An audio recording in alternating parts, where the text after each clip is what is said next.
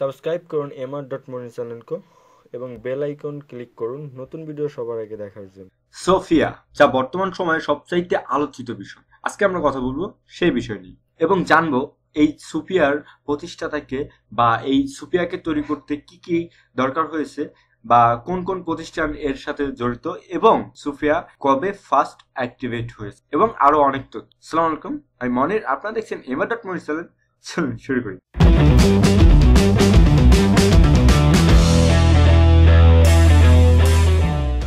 তো সোফিয়া হচ্ছে মানুষের মতোই দেখতে একটি রোবট, যেটি তৈরি করে হংকং ভিত্তিক প্রতিষ্ঠান হ্যানসন রোবোটিক্স।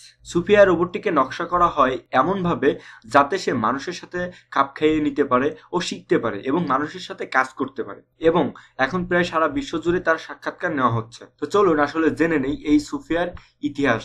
সোফিয়ার মতে, অর্থাৎ সুপিয়া যখন থেকে অ্যাক্টিভ হয়েছে তখন থেকেই আসলে সুপিয়ার মতটা শুরু হয়েছে। এই জন্য সুপিয়ার মতে সে সক্রিয় হয় বা অ্যাক্টিভ হয় হচ্ছে 2015 সালে 19 এপ্রিল। তাকে নকশা করা হয় অভিনেত্রী অডেফ হেপবার্ন এর মতো করে, অর্থাৎ অভিনেত্রী অডেফ হেপবার্নের চেহারা অনুযায়ী তাকে ডিজাইন করা হয়। সুপিয়া রোবটটি আলোচিত হওয়ার কারণ হচ্ছে সে মানুষের মতো আবির্ভাবের জন্য পরিচিত এবং আগের যে রোবটগুলো তৈরি করা হয়েছিল তার থেকে অনেক পার্থক্য।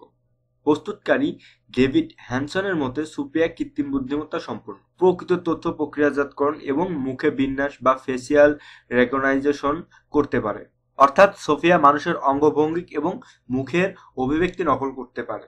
আরো সহজভাবে যেটা আমরা বুঝতে পারি সেটা হচ্ছে যে মানুষের মতো হাসতে পারে, মানুষের মতো গম্ভীর টাইপ থাকতে পারে, মানুষের মতো সে অ্যাটিটিউড করতে পারে এবং সে বিভিন্ন প্রশ্নের উত্তর দিতে পারে ও বিভিন্ন বিষয়ের উপর কথোপকথন চালিয়ে যেতে পারে। এবং সুফিয়ার কণ্ঠ দিয়েছেন আলফাবেট ইনকর্পোরেটেড, যেটি গুগলের পৃষ্ঠ প্রতিষ্ঠান। সুফিয়ার বুদ্ধিমত্তা সফটওয়্যার নকশা করে সিঙ্গুলারিটিনেন্ট নামের প্রতিষ্ঠান। কৃত্রিম বুদ্ধিমত্তা কার্যক্রম, কথোপকথন এবং তথ্য প্রক্রিয়াজাত করে, যেটি আগামীতে তার প্রক্রিয়ার উন্নত করতে সহযোগিতা করে।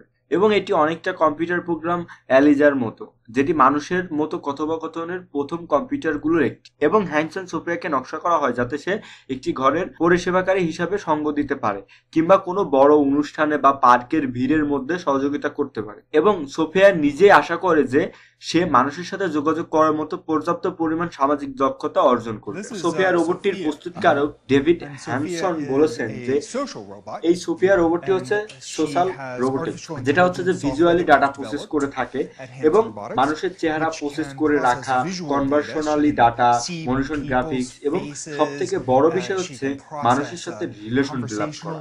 সোফিয়াকে মানুষের মতো করে সাক্ষাৎকার নেওয়া হয় উপস্থাপকের সাথে কথোপকথনের মাধ্যমে। কিছু উত্তর অর্থহীন, যেখানে অন্যান্যগুলো চিত্রাকর্ষক, যেমন চালিরোজের সাথে 60 মিনিটের দীর্ঘ আলোচনা।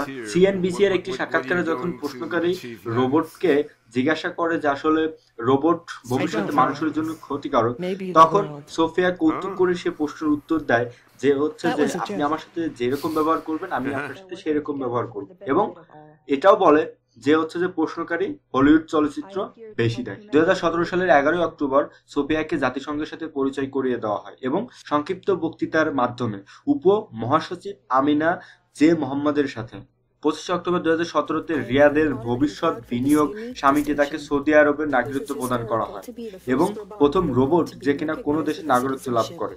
এবং বাংলাদেশেও 2017 সালের ডিসেম্বর মাসের 6 তারিখে ডিজিটাল ওয়ার্ল্ড 2017 উদ্বোধনী অনুষ্ঠানে বাংলাদেশের প্রধানমন্ত্রী শেখ হাসিনার সাথে কথোপকথন করে এবং অনুষ্ঠানে সোফিয়া প্রধানমন্ত্রীর সাথে হাস্যরহস্যকার করে কথা বলে। তো আশা করি যে আপনারা ভিডিওটি দেখে সোফিয়া সম্পর্কে অনেক বিষয় সম্পর্কে জানতে পারলেন। আর যদি এই ভিডিওটা আপনাদের ভালো লেগে থাকে অবশ্যই লাইক করবেন এবং নতুন নতুন টেক টিউটোরিয়াল পাওয়ার জন্য আমাদের চ্যানেলকে সাবস্ক্রাইব করে আমাদের সঙ্গেই থাকবেন এবং